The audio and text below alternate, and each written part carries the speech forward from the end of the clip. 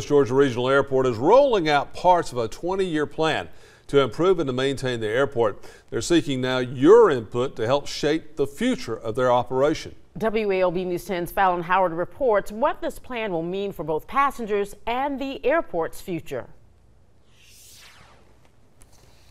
The Airport Master Plan for the Southwest Georgia Regional Airport includes the future of its facilities, maintenance, and operations. One thing they're looking to add is a third flight in Albany, and that's according to Delta Airlines.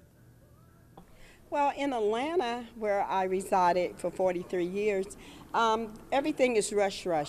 So here, everything is calm, it's nice and smooth, and that's what I like. In Atlanta, you have to go hours early just to breathe. So this is very nice. I'm very proud of Albany for this airport. Before the pandemic, the Southwest Regional Airport had passengers ranging from 40,000 to 80,000 a year. Now they see about 64,000 passengers fly in and out of Albany. The master plan aims to create more opportunity for economic growth in and around the airport. Extending our runway. I think that is very key for us, get a larger runway so we can bring in some of the larger aircraft that UPS and maybe even Delta may have.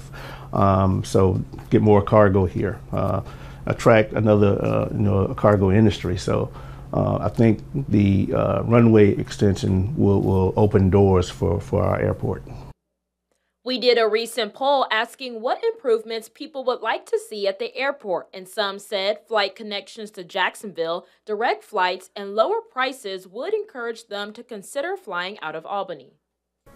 It is a lot easier. We chose to fly out of Albany rather than drive to Atlanta because it's easier to get to and park. It's cheaper to park, and we just prefer to go through Albany rather than drive to Atlanta.